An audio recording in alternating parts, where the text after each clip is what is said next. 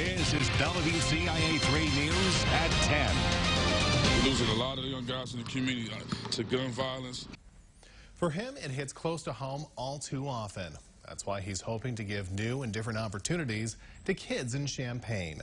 Thanks for joining us tonight. I'm McLeod Hageman. And I'm Jessica Coons. That man was born and raised in Champaign and says it's time for a big change. As WCIA 3's Sarah Lehman tells us, he wants to be a part of it and a part of achieving victory over violence.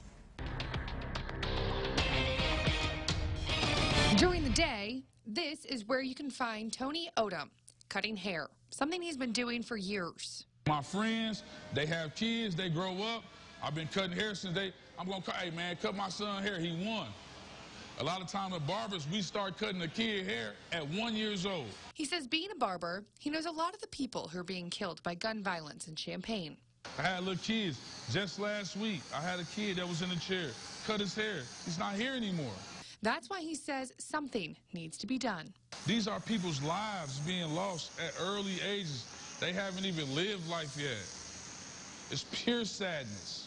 From conversations in the barber shop to mentorships on the basketball court, Odom wants to make sure that these kids can put something else in their hands. Oh, everybody want to say, put the guns down, stop the violence, right?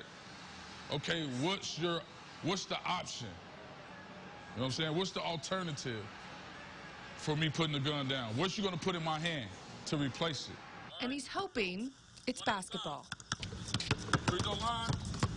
Basketball is a way to create opportunity for yourself, so we just want to get better at doing that, get better at mentoring the kids, showing them that we love them. And the people who bring their kids say it's important to have something like this. And it's so great that somebody wants to kind of facilitate those things for them, especially if they have nowhere to go. They can come out here and play ball with Tony or learn how to play ball and also even fraternize with other boys their age and learn like, hey, we all love each other and we're communities. He says he's just tired of watching people he knows get hurt. Instead of me just feel like I'm on the outside looking in, I want to do something because I'm having customers getting murdered. You know what I mean? I'm having customers go to jail. I'm having customers have hardships. That was Sarah Lehman reporting. Odom is at Hazel Park in Champaign every Tuesday, Wednesday, and Thursday from 6:30 until 8 at night, and everyone is welcome to attend.